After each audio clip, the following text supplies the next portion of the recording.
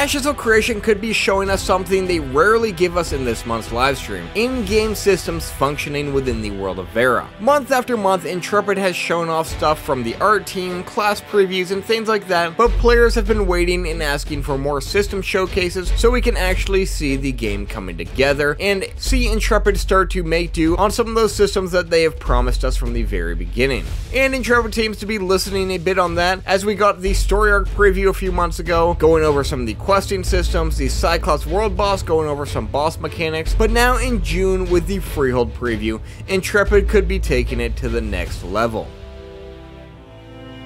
Freeholds are not just about housing. They have numerous components tied into them, mainly focusing on the artisan system route, from gathering systems such as taming and fishing, to processing such as animal husbandry, and so much more. And if Intrepid is truly giving us a Freehold showcase, we should be seeing a good part of these functioning within the game, especially with crafting. Crafting alone is a huge component to any MMORPG, and something that Intrepid has been teasing a bit since the UI showcase and Margaret mentioning gathering assets being implemented in the last stream, so there is a very good chance that this Freehold showcase isn't just Steven walking around looking at furniture. I don't imagine we will get a whole crafting showcase from this, but Intrepid is in the perfect position to show us a tease of how these things are coming together. As we know from the UI stream, crafting is implemented into the game in some fashion. We also know that some of the gathering has been in for a while, as last year we got Steven chopping down trees, gathering up some fruit, along with showing us these seasonal impacts on gathering, so it's really hard to say what Intrepid is going to show us in regards to crafting as we continue towards Alpha 2.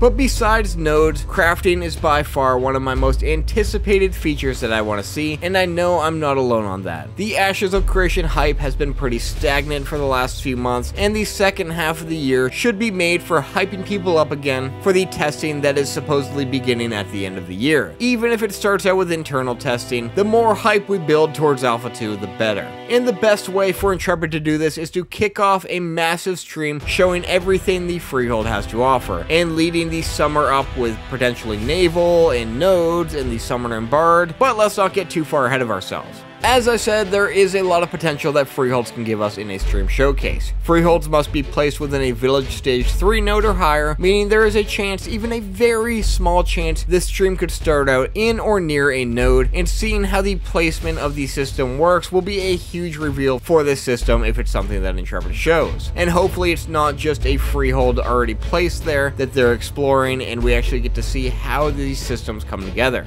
Then there's the housing system attached, which in Alpha 1 we had houses, but we couldn't do anything with them. We couldn't place furniture or move things around or decorate them. All we could do is buy them and then say they were our own, but anybody could even just walk through the door and catch us doing house things. I don't even know. So a Freehold showcase also grants the potential to see some updated housing elements, such as furniture placement and how you can customize your house and all of that. Freeholds are also where players can place their own inns and taverns, so there's potential to learn more about that as well. They're home to these stables, which play a huge role in the animal husbandry system, such as breeding, mounts, and livestock found within the world. This has been teased a lot the last couple of years, with us getting glimpses of how the customization of these animals will look, and a look at some rare mounts, and a lot more. So I am really anticipating the veil to be lifted on this system within the Freehold showcase. Freeholds can also place blacksmiths, which you could tie into the blacksmithing UI that we had a few months ago. They can also place fisheries, forges, farms, guild halls, homesteads, lumber yards, mills, shrines, and the stables that I just mentioned. And you also have the ability to hire your own NPCs on your Freehold that can help rotate your crops with farming, sell items for you, and do various other tasks within your Freehold. There is so much to this system that really can branch out into many different aspects of Ashes of Creation, along with opening up the opportunity to show us a bunch of professions that we have not seen yet. But honestly, we haven't really seen any professions outside of your basic armor and weaponsmithing and alchemy in Alpha 1, which were not even really, they don't count. They were like placeholder professions. But the biggest thing that we could learn from this live stream is about Freehold building skins. Will our Freeholds look like they came straight out of an 8-year-old's dream, or will there be restrictions on which cosmetics can be placed in certain regions, and how many different skins can be applied within a single freehold. Your guess is as good as mine on this. This is honestly my biggest concern, and